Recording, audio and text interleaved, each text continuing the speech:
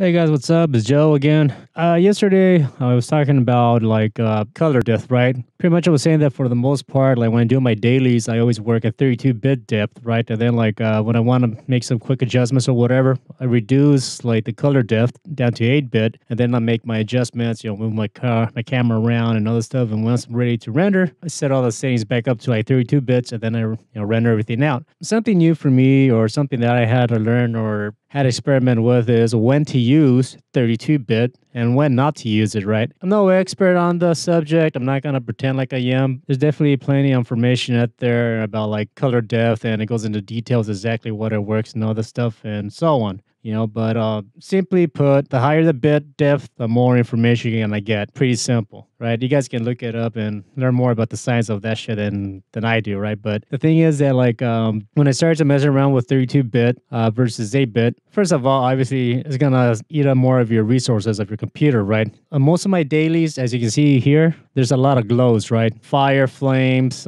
gradients, any type of lens flares. You want a halo effect. Some kind of like a diffusion that you want with your color information. Usually, the higher the bit depth, it looks way better, right? This is 32-bit. Now, I'm not going to change anything. What I'm going to do is basically with 32-bit, as you can see, I have a filter that has like this halo effect going around my model here, right? That's using 32-bit. So there's a lot of pixels or a lot of bits that has a lot of color information. It has a nice gradient that you're able to see here, right? From 32-bit, I'm going to drop down to 8-bit, and you can see automatically how much it changed, right? Yeah, you're able to see a little bit like the halo effect here going around the model, but like it's not as defined as it was with 32-bit, right? Like I said, using 32-bit can take up a lot of resources on your computer, right? And for the most part, say when I'm doing something for like Paul, or if I do a VFX for someone, there have been times where I used 8-bit because it's faster, and depending on what I'm doing, it's usually not that necessary to have that amount of information, right?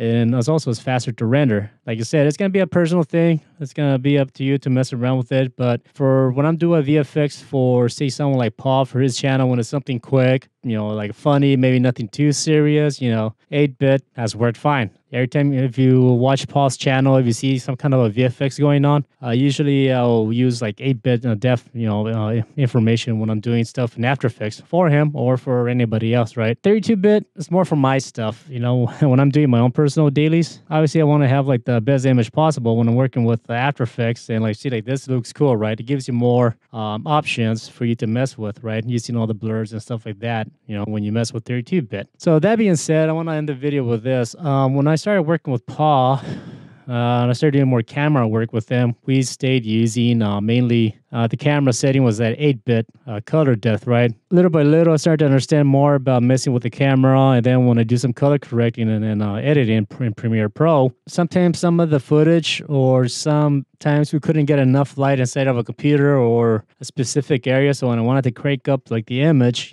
a lot of detail would get lost inside the shadows or areas that were dark. So we moved from 8-bit to 10-bit. His camera's able to do 10-bit color depth. It did make a massive difference, once we started filming in 10-bit. Now, like the image does look better, obviously, but most importantly, there's still a lot of more like image data that I'm able to save when I'm able to like crank up the shadows or something. If we were to film inside of a computer and if it's too dark, I'm able to like increase the shadow and there's still enough information within like the dark areas that way you can see more of like the computer parts and the details and whatnot. So going from 8-bit to 10-bit filming wise has helped me a lot, right? Now, that being said, obviously there's more color information. The size of the files are bigger. So that's something to keep in mind as well. The project files get bigger. If you're doing some good production quality product stuff, obviously you want to have more information for your editors, for the post-production process.